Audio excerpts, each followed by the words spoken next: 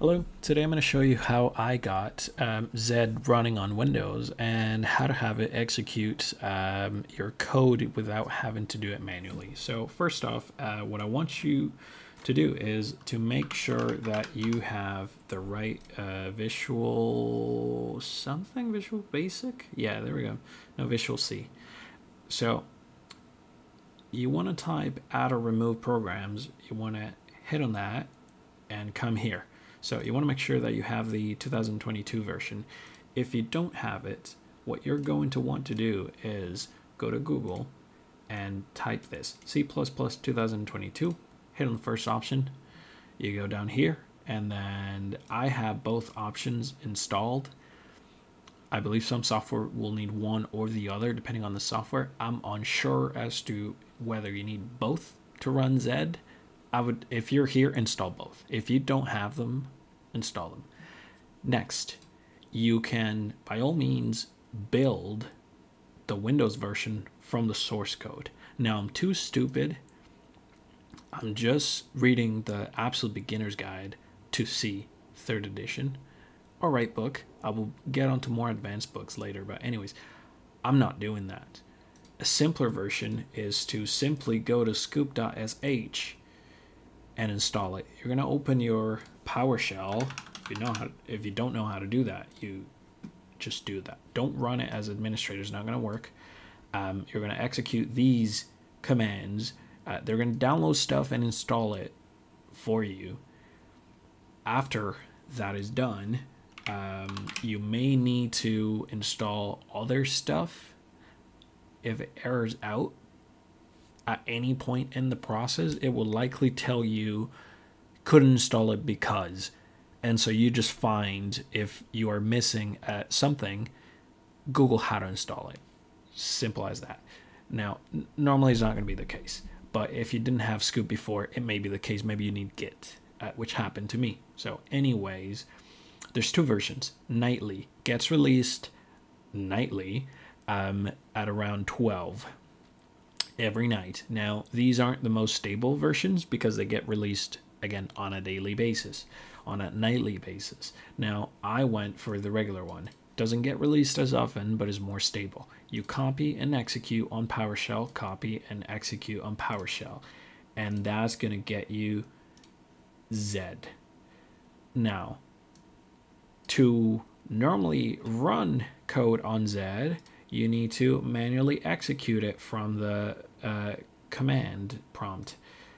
Now, for those who are lazy enough to not want to do that and just want to quickly run your code, this is where the tasks come in place.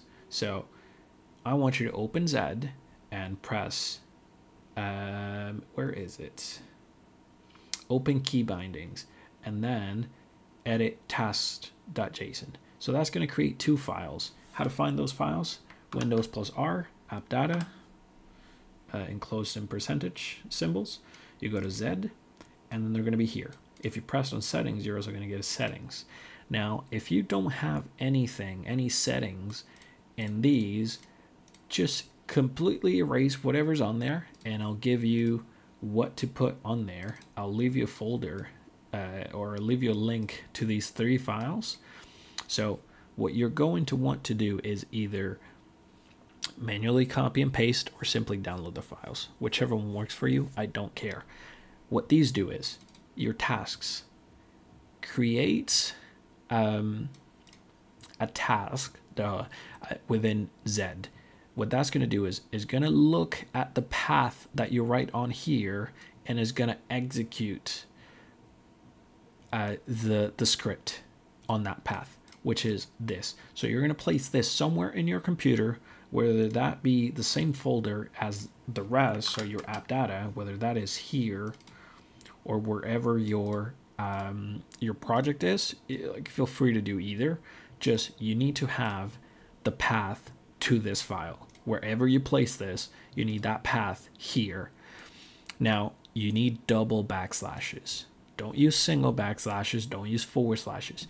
Double backslashes. So after you do that, you still need a way to run this task. So we're going to set up a keybind for that. If you already have keybind set up, just make sure you're not using the Alt G, because this keybind uses Alt plus G. Now, if you don't have anything, again, delete everything that comes in the file that Z creates, and then just paste this. Save it.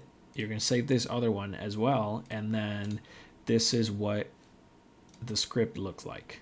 Now, for moving forward, shout out to these nerds over on Reddit that came up with this. So this guy did it for macOS, I believe. This guy ported it to Windows, and then this guy kind of revised this other guy's script. Now, these didn't work for me. I'll leave the link down below. If whatever I leave you doesn't work, try these. Now, they didn't work for me. And as you can see, I don't know how to program. So I had to use ChatGPT to kind of revise it. So these versions are different from what's on Reddit. So I'm not just copy and pasting literally everything that they did, but I'm just posting this because this is what worked for me, and the other ones didn't work for me. So anyways, now if you go to Z, you press your Alt plus G, and then that's going to run your program. So I press 95, enter, and then yep, the program runs. So quick and easy. You got Z on your computer. You got it to automatically run codes for you. I believe this version that ChatGPT spewed is gonna make it so that if, and again, because the other ones didn't run for me, I don't know, but it gives me the impression that if you already have an executable for the code, the other versions run the already compiled executable, whereas this version should delete it, recompile it, and run it again in case you've made changes to your code. It's not going to keep running the same old version. You're not going to have to go out of your way to manually delete all the old executables from your program. So anyways, that's it. See ya.